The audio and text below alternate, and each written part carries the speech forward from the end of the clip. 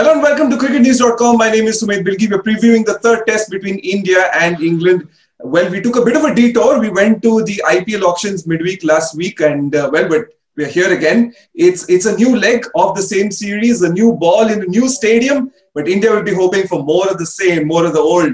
What they experienced in the second test, of course, in Chennai. Joining me, of course, on this very special edition on cricketnews.com are Abhishek Mukherjee. A warm welcome to the new senior editor at cricketnews.com. Abhishek, big pleasure to have you here. Sandipan Banerjee is joining us from Motera. Sandipan, first question to you. You've missed this, haven't you? You've missed traveling. You're finally traveling again, doing what you love. You're at the venue. It looks like a beautiful place.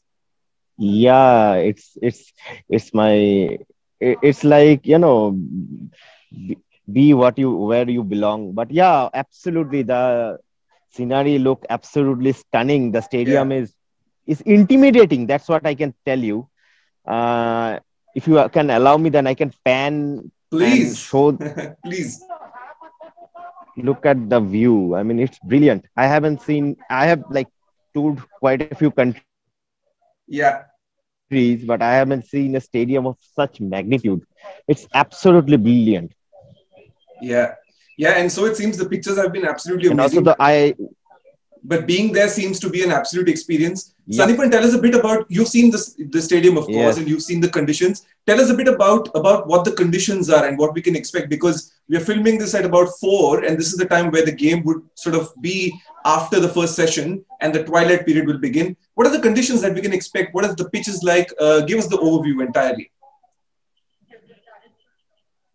Okay, so what I'm hearing at this point, this time, it will be the first in the history of pink ball test that the pitch will help the spinners, because there will be less amount of grass. I can see the England players are actually checking the wicket, and there is not enough grass. I can see that. So what will happen? They are just keeping a minimum amount of grass, because we all know that pace is England's strength, that they don't want to hand it over to them. So so it will be interesting to see how the pink ball behaves, and because, you know, the pink ball has always been played with a bit of grass, a thick layer of grass in pitches across the world. But here, what will happen? We might see the ball losing shine quite early.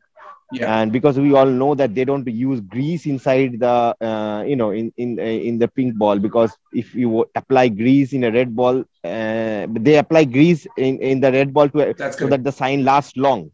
But in pink ball, what happens? They don't apply grease because the ball becomes darkish and it is difficult to spot under lights. So that's why they don't put grease. But now in this, the outfield look lush and green and everything is all right about that. But the pitch, it is looking, there is some amount of grass. I reckon it's like 2 to 3 millimeter. But not more than that. Yeah, we generally see in even the last test match at the Eden Gardens, when India hosted its first ever pink ball test, we saw around 9 millimeter of grass on that pitch. But here it will be maximum 2 to 3. That's very interesting. Abhishek, coming to you, I'm going to ask you to unmute first. India's brief history in the pink ball, of course, we played just a couple of games. The last known memory is something that India would want to forget, 36 all out in Australia. Will that be playing on their mind? See, India have not done well against the pink ball. Indian batsman Kohli has scored 100 and he almost got another before he was run out. Pujara has a 50 and a 40. Rahane has a 50 and a 40. But that is all. Yeah. So even in the Bangladesh test, India took a sizable lead, but the moment Bangladesh took the second new ball, India lost, I think, 4 or 5 wickets in 9 overs. That's correct. In the Adelaide test, even if one ignores the 36 all out as an aberration, the Indian first innings collapsed the moment the Kohli-Rahane partnership broke. So basically, it has been one big innings and 150 from Kohli, and 2 medium-sized innings from Pujara and Rahane. The 3 batsmen you expect to do well have done well, but none of the other Indians have done well so far. So what Sandipan says, if it aids spinners, things may change. But if it aids the fast bowlers again, then I don't think. I mean, this currently does not look very good for India. The given record. I know it's a small sample, but still. Yeah. Interesting, very interesting, because at the end of the day, conversations have been around what kind of combination we're going to play in this game. There's not been a lot of focus on the batting. Would batting now be your area of focus that you'll be looking at India very closely come session 1 if India batting first? Abhishek. Six batsmen. Six batsmen go in. Interesting, very interesting. So what those 6 batsmen do will be very, very crucial indeed. Yeah. I mean, I would ideally want 6 batsmen. I would want that extra cushion so that it doesn't end with Rahane and Pant. Akshar and Ashwin are fantastic batsmen, but Akshar is still new to this format. That's at the highest level, and I mean, you need a cushion above Ashwin. Yeah, that's correct. And Akshar has not played against the pink ball as well, remember? Yes. So I'm not sure whether India will pick a second spinner. If they do not, then Ashwin and 3 fast bowlers. That is something, I mean, I would like to see. Interesting. So, Sandipan, what is it that you're hearing? Obviously, there is a whole lot of debate over you play 3 seamers, you play 3 spinners. What is it that you're hearing? What is it that you're picking up from your conversations at the venue? So what I'm hearing is that Umesh Yadav is likely to make a comeback in the playing 11. Jasprit Bumrah is also, obviously he will play provided he pass the fitness test. So there is some concern about around his fitness, but I think that he will definitely make it to the 11. So probably what will happen, Umesh will come in place of Kuldeep. So and they will go. What I believe the rest of the 11 is going to be same. But if they want extra security, then they might play Hardik Pandya as a third seamer, and he will give some extra security in the batting lineup as well. But I hardly doubt, because journalists are not allowed to see the in the net sessions. So I have no idea whether he has bowled it at the net or not. So if he is fit enough to bowl, then probably India will like to have some extra security in their batting line. I think they may go for that. Also, Bumrah playing his first test match at home on his home ground. Akshar may also be playing a test match on home ground. So is there a build-up around that, especially around Bumrah playing a test match in Ahmedabad? Well, currently the entire build-up is focused around this venue, which is, I mean, it is just brilliant. So the entire focus is around that venue. In fact, cricket is taking a backstage right now. Well, a little bit of focus is on Ishant as well, playing his 100th test. Remember, he did well. He did well when he bowled with the pink ball as well. Picked up 9 wickets in the test versus Bangladesh. He'll be important figure tomorrow.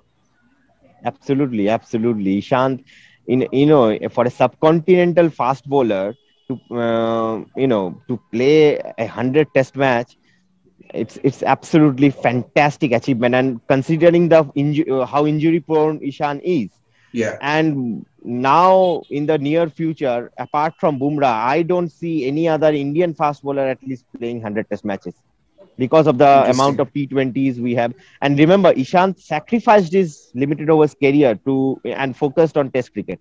So I think we need to give Ishant deserves a lot of credit than he generally get from the media, I guess.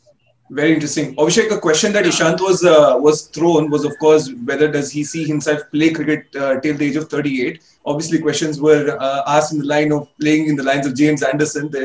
What do you think about England? Of course, let's move our attention towards the visitors. Will England think that this is their best chance in coming back into the test, because these are conditions that they'll be familiar with?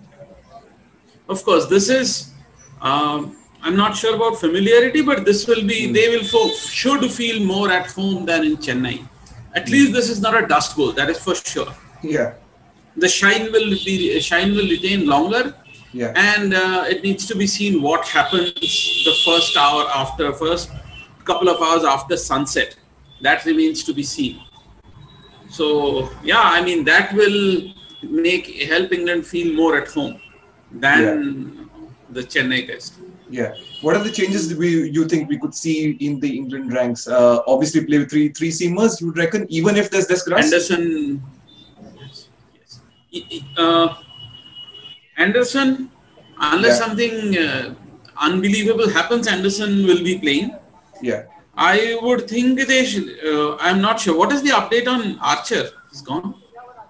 Archer, England has just started its warm-up session.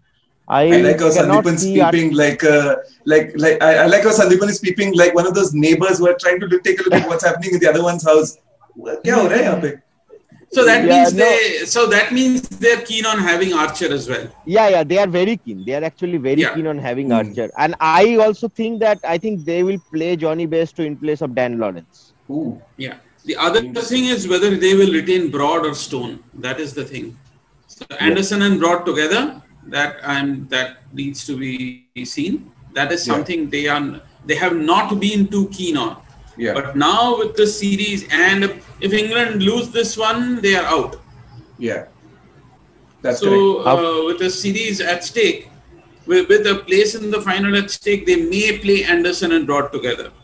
In that case, and it will be one of Stone and Archer. If Archer is fit, Archer plays. Otherwise, it will be Stone. Yeah. You need that extra pace there, won't you, in that twilight period? So it'll be a toss-up between the two. You reckon you would like to think Archer would probably get the nod at the end? No, actually, it depends on his fitness. Sandipan will be the better person to tell that. Yeah, because we haven't got any update regarding his fitness from the England media team, and as I've said already, that we are not allowed to see the practice session. I think that is why they are probably delaying announcing the 11, because they usually announce the 11 way ahead. Exactly. That's correct. Exactly. Another interesting point about this venue is that, and since we were talking about the twilight period, is that this ground doesn't have a stand. The lights, there will be LED light. Yeah. The LED light, they will be using LED light for the first time in Indian conditions. So there will be no light stand in this entire venue. So it is like the Dubai ground, exactly like the Dubai ground. It's like, it will look like a ring of fire. Yeah. So spotting the ball will be interesting, because Virat was asked about this question, asked about this in the press conference today, and he said we have practiced and we found no difficulties in spotting the ball. But some people here believe that there might be some difficulty for the players to spot the ball. But both the teams actually were asked this question, and both the teams said during their practice sessions they had no issues with it. Pujara and Saha both mentioned this, right, last time in Kolkata, that it was not always visible. Interesting. No, I'm not telling on that parameter. I'm saying this is the first time LED light will be used. Correct. Of course, Sandipan, of course, mindful of the time, we are running short of time. We obviously have to head out. Obviously, a big test for India and for Virat Kohli. Remember, he has not scored 100 in a long while. The last time he scored 100 was in the pink ball test in Kolkata. Abhishek, coming to you, how important is this test for Virat personally and also for India, because it's the series up on the line? India, one win and one draw will see India through. So I think they'll want to win both. Of course, it's important. But yes, Kohli, it's not that Kohli has not been getting runs. Correct. He has got 350s in his last 3 tests. Yeah. And every time he has looked set for 100 when he got out. So I hope it's this time. But I don't think we need to worry too much about his form, because he's getting the runs. It's just that the big scores are not happening. You remember this was happening to Root at one point? That's correct. He came back and now he's getting those big scores again. I'm sure for a batsman of Kohli's class, he will come back. I mean, there's no doubt that he will. Yeah, 100%. And of course, from India's perspective, Abhishek, win the toss, bat first, you reckon? Simple, no-brainer? No clue, because it'll depend on, honestly, it'll depend on how the players what the players have faced and seen during practice. while practice under lights.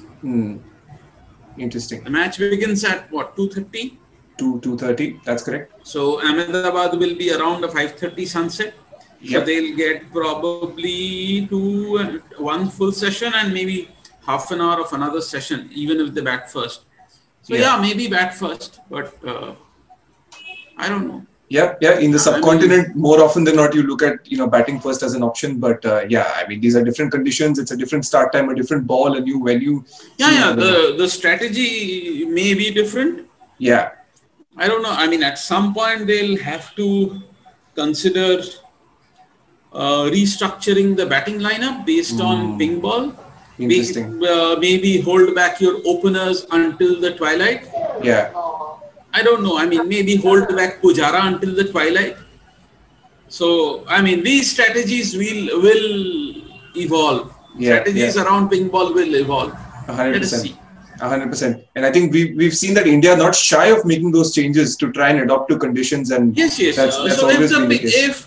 if things look okay in the first hour, why not promote 1 to 3 and Absolutely. hold back Pujara until the lights come on when the ball starts doing things? So why not make that swap? Yeah, 100%. Of course, we're mindful of the time, of course. Sandipan Banerjee has a lot of work to do for cricketnews.com and beyond. Before we sign off, a quick putting you guys on the spot, putting two Bengalis, of course, joining me. We've talked a whole lot about the stadium. We've spoken about it. We know that the Mecca in India is the Eden Gardens. Do we think that the grandeur of this venue comes close to the Eden? Abhishek, starting with you. He's the one at the venue. 110,000 is a lot of people. Yeah. After the renovation, Eden Gardens is at 67,000. Yeah. So it's more than 50% of the Eden Gardens. So at least in size, I mean, there's no doubt. And Ahmedabad has a long history. I mean, as we know, Gavaskar's world record in 1983, he went past boycott. He got his 10,000 runs. Kapil Dev's 9 for 83, his world record. So I mean, Ahmedabad has its own share of history. And then Gujarat too has its own place in Indian history, starting with Ranjit Singh ji and everything. I mean, it has been a long journey. So yes, that's correct. I mean, the tradition is there as well. Absolutely. So we can't monopolize the tradition in Calcutta. Sandipan, do not shy away from that question. Please turn your camera on whenever you can and give us an insight into it. Of course, you're at the venue and you've seen best of both worlds. Tell us what you think. Well, in terms of Sandy, your camera. In terms, actually, I am in a place where I'm not allowed to shoot, so I'm just work from home things, folks. Just work from home things. Okay, go ahead, Sandy. So in terms of history, obviously, I will put history, tradition, nostalgia. On that note, I will definitely put Eden Gardens, at the helm. But still, in terms of modern facilities, in terms of, obviously the venue, as I can say, when I entered that venue, it's like if you stand on that field of play and look at the stands, it looks like quite intimidating. And imagine when the stands will be full, hopefully during the T20 World Cup, and a foreign team may play. Because in Indian conditions, crowd is a big factor, as we all know. So a foreign team playing and the entire crowd chanting India, India, it will be very difficult for a foreign player or a foreign team to manage themselves on those conditions. But it's a world-class venue, that I can tell you. Every facility you will get, every facility, every top available facility which you have around the world, you will get at this venue. Yeah, very interesting. And of course, India will hope that England feel intimidated, that they feel troubled by the magnificence of this venue. There's been a whole lot of chatter about the venue, but hey, remember, at the end of the day, it's about the ball and the bat and the team that applies itself best. And of course, we have Sandipan Banerjee at the venue for cricketnews.com, bringing us the latest from the next two tests, of course. Big thank you to Abhishek Mukherjee for joining us and Sandipan Banerjee for joining us from the venue as well. Thank you, Sumedh. This has been fun, and we'll be bringing you a whole lot in the time to come as well. Stay tuned to cricketnews.com.